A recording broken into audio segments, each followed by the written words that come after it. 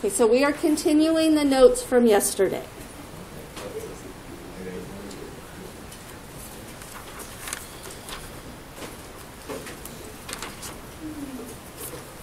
So on something like this, we are going to take the number portion and prime factor it.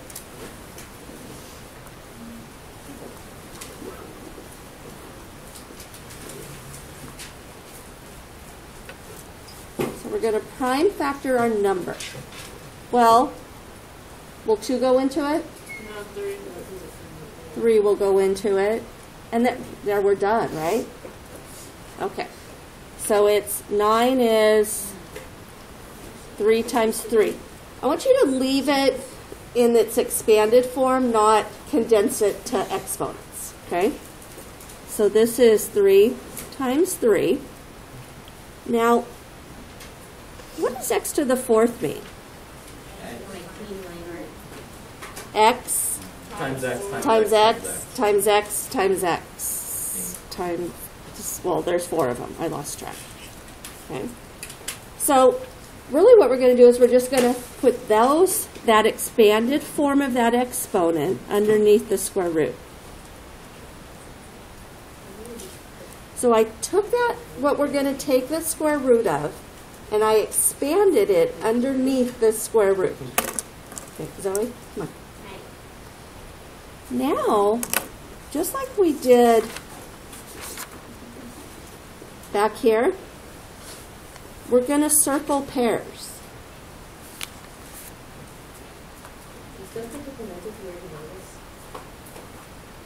Yes. So, we have a pair of 3s. Ooh, then I get to keep going. I have a pair of x's and a pair of x's. So every time there's a pair, when you take the square root of it, one of them comes out, right? So the square root of 3 times 3 is 3. It comes out of the square root. The square root of x times x is x. It comes out of the square root. And then the square root of x times x is x. It comes out of the square root. There's nothing left under the square root, so there's no square root in our answer now. Now we do want to condense this back and use exponents. So this is going to be 3x squared.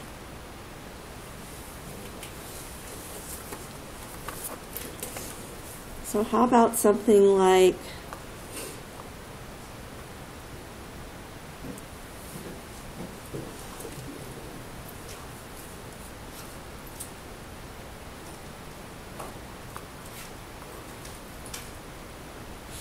that? Can you do that one for me?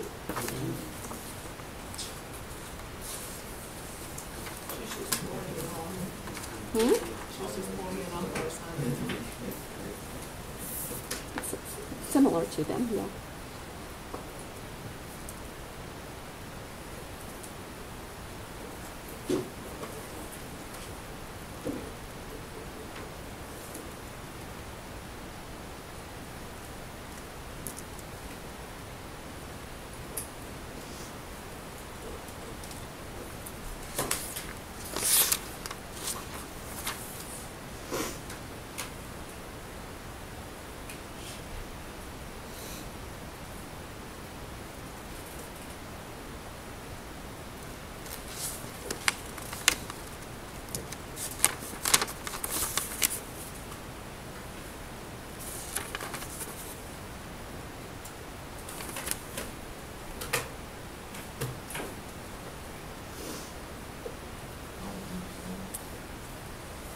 David, which one of me, please?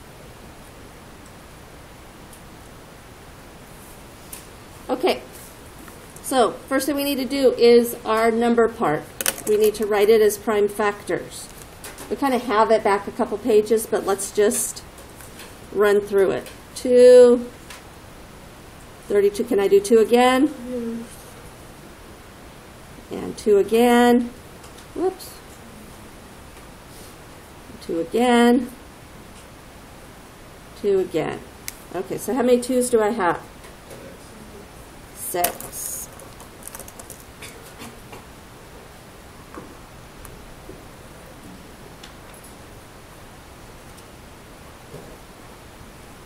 One, 2, 3, 4, 5, 6. Expand your a squared and your b squared. So a squared is a times a. B squared is b times b. Now let's go and circle your pairs.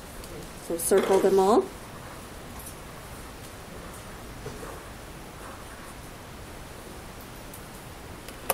And let's pull one from every pair out. So we've got 2 times 2 times 2 times a times b.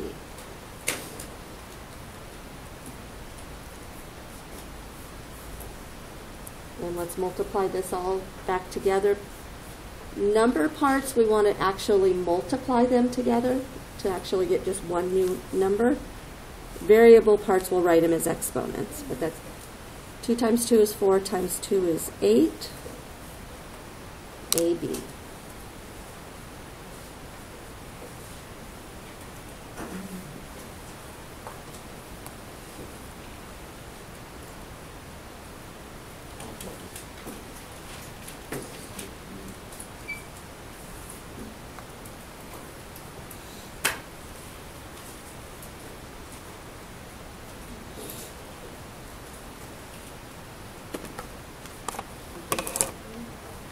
Okay, so something like this, a square root symbol, like in our order of operations, is a grouping symbol. So that it means if you see a square root in your problem, it's the first thing you want to do is that stuff that's inside the square root before you actually perform that operation. So in this case, before we can do anything, we need to add underneath the square root. We'll get 16. Now, we can do the factor ladder, but do you recognize this as a perfect square? Yeah, 4 times 4 is 16, right? If you recognize something as a perfect square, you don't have to do the factor ladder thing. So that the answer here is just 4.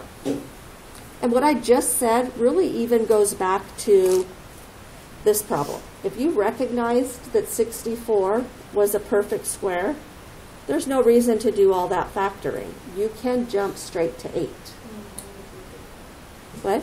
How would you get that? How would you get it? Because if you recognize that 8 times 8 is 64. Okay. And then you would probably just need to expand your A's and B's. Okay, Rashad? So how do you find a perfect square for, like, let's say 120? Do you find the square root of 120? It's a perfect square. Well, it's not. So 120 is not a perfect square. Okay, because there's nothing multiplied by itself. There's no whole number multiplied by itself that equals 120. I'm going to say hold that thought because we're going to do something like that next week. Okay?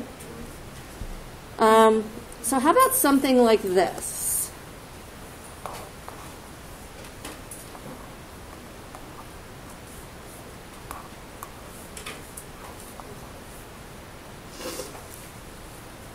Now this is different than the one up above. What makes this different? They're separated. Okay, so in this case you want to evaluate each of them and then add them together.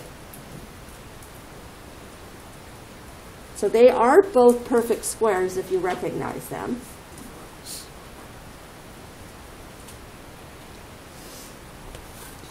And then kind of going back to the question I had, what if you don't recognize it, but you kind of have a hunch that it might be? If in your calculator, like that 121, say, it's like Gosh, I think 121 is a perfect square, but I'm not sure what it is. You hit the square root button right here, and then 121, and equals, if it comes out to a whole number, it's a perfect square, right? Like if you had the square root of 120, is that a perfect square? No, because it's a decimal. Okay, so this is, what's the square root of 5? I mean, what's the square root of 25? 5. What was the square root of 121? So our answer here is 16.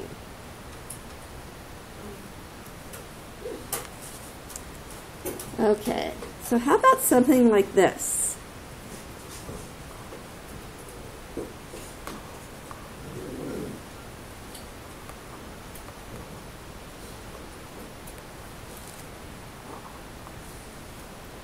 And we want you to estimate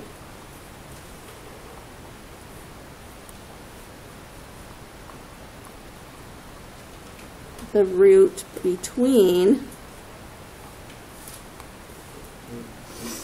two whole numbers.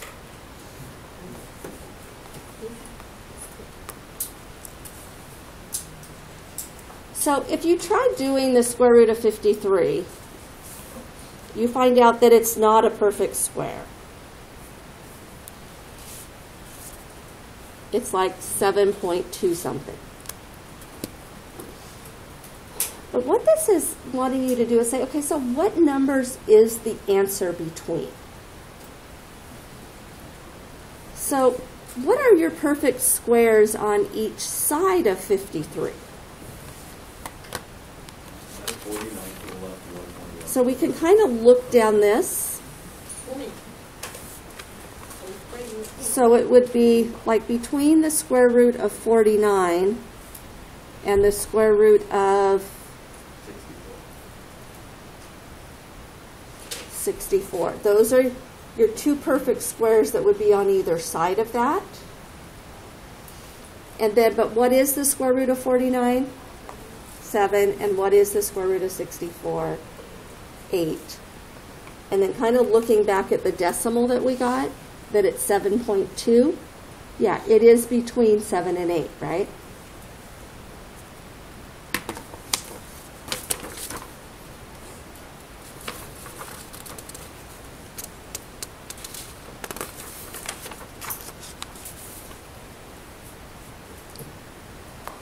Your assignment today kind of has like a lot of like random little different things. So what if you have something like, they want you to do the square root of 130. There's these little squiggly equal sign, which means approximate.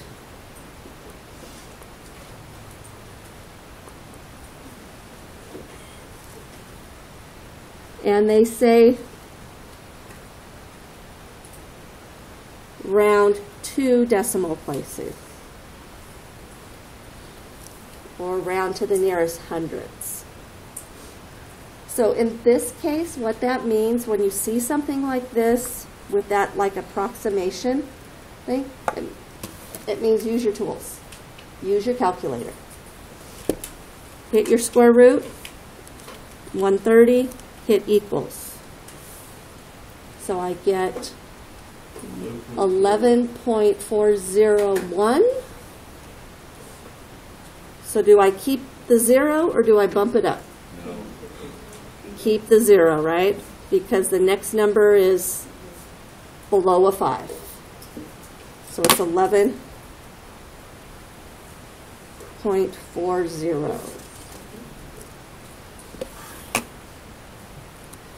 I want to look at one more thing.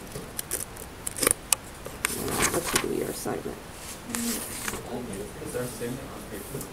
No, it's on Canvas. I don't want to use a whole new page for one little assignment, so I'm just going to move up to this spot. So what if you have negative square root I actually do my assignments on paper. of y to the 8th?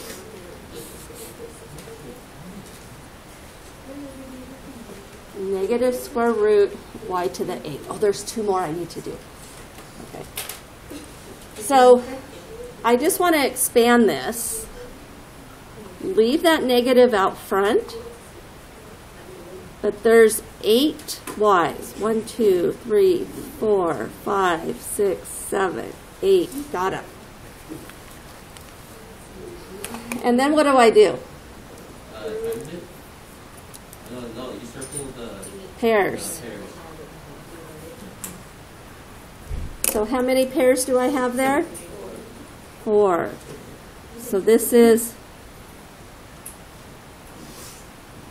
there's still a negative out front. This negative is just coming on down. So the answer here is negative y to the 4th power.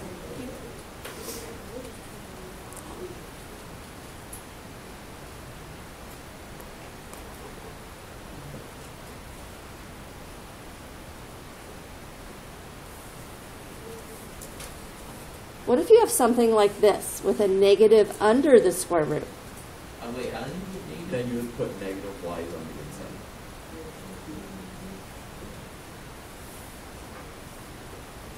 This is more like it's saying negative 1 times y to the 8th, which is really what this one's saying too. There's understood ones here.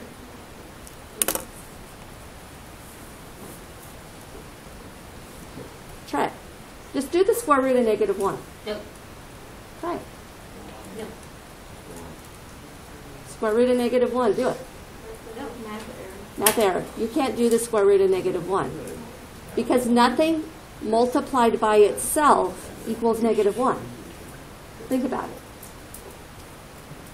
Positive 1 times positive 1 is positive 1. Negative 1 times negative 1 is positive 1. There's no way to get a negative 1. Right? So here you are putting, there's different things. We can put not a real number. It's not part of the real number system. Now, you want to know something really crazy? What is the answer? Well, when you move into Algebra 2, you'll find out there's something called imaginary numbers. It's not real, it's imaginary. We really do call them imaginary numbers in Algebra 2. And we can, there is a way to get a solution here, but we'll save that for later. You may now stop and do your assignment.